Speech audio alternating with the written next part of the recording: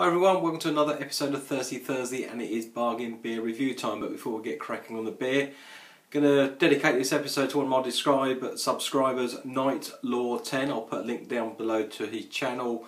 It's got some massive hits on some of his videos, mainly to do with like motorbike maintenance, etc. So go and check him out if you're into your biking, because he very kindly sent me a wine mail for Christmas. So I've got a nice bottle of Avios that's a white, which is a Precorno Colina Prescali, and also a red as well, that's a Le Picante Montepulciano de Ginambazzolo.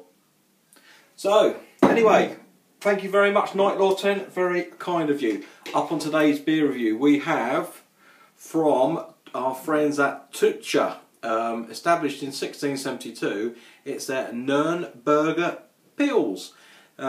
This sent me back 99 English pence from bargain chain of shops, convenience stores called B&M. So it's a nice Pilsner, of course brewed under the Pilsner laws in Germany. Quite a funky cap on that as well. So let's get this popped and poured into a glass.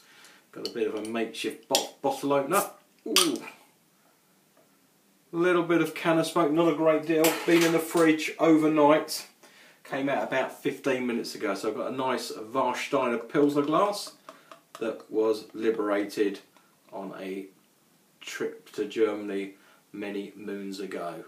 Right, this pours a beautiful straw colour, nice thick 2-finger head of very tight bubbles. Yeah, nice light straw, great carbonation. Let's go for a sniff.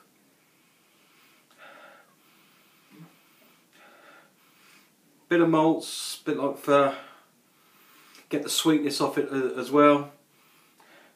Nothing really off the hops.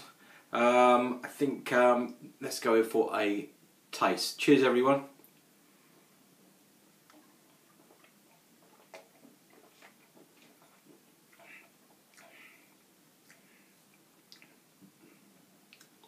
Very light. Good thirst quench on that as well. Very light, clean and crisp, which is a favourite saying of various reviewers around the globe on YouTube. Head still sticking around, carbonation still as well. Good bit of lacing. Not overly hoppy, but you do pick up the hops in the aftertaste.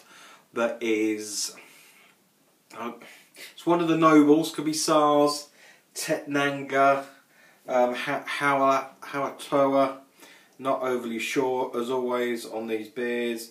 They never quite tell you exactly what's in there, but definitely one of the noble hops. Quite funky artwork, to be honest, isn't it? I'll give you know, in the UK we can certainly learn a lot from our European neighbours, and in particular as well our friends in North America, when it comes to the labels that we put on some of our beers, because some of our artwork leaves a lot to be desired.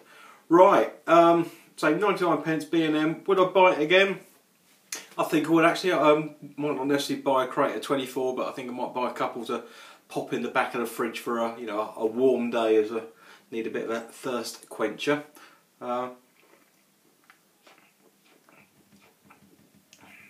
That's quite nice actually. Don't get me wrong, as a Pils, you know, I don't think it's necessarily going to win an Olympic gold medal, but it's pushing for a place on the podium. That's pretty good actually for a bargain beer.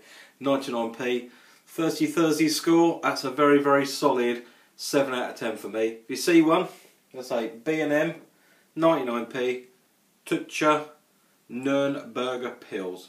If you see one, go and pick it up. Actually, as it's cooling down at 1 degree or 2 degrees less since the review, a bit more hot profile coming through. Anyway, enough of me rambling. Thanks for watching everyone, and I'll see you again soon for another bargain beer review right here on Thirsty Thursday. As always, thanks for watching. Be seeing you.